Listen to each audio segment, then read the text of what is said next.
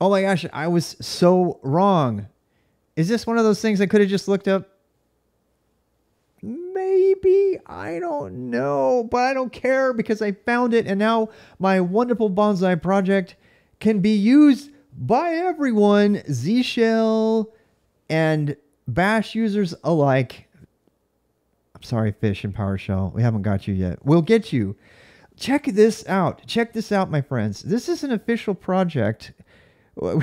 Before we found this, we actually, Chait, one of our community members, actually recreated the exact same script which already existed in the Z Shell project. So under the github.com zshell-user/ZSH here, you'll see a directory called completion, and there is this really amazing script called bash comp init.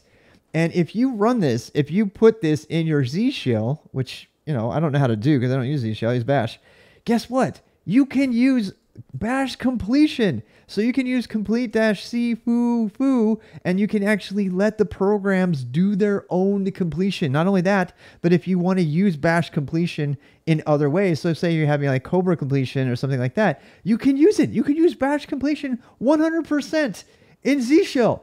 And there's going to be at least one comment from someone, and I will upvote you and pin you if you say so. Here's like, yeah, no duh, dummy. Well, don't say dummy, but but if you don't know about this, go use this right now. This makes me very happy. This means there's nothing about bonsai that can't be used by the two most biggest shells.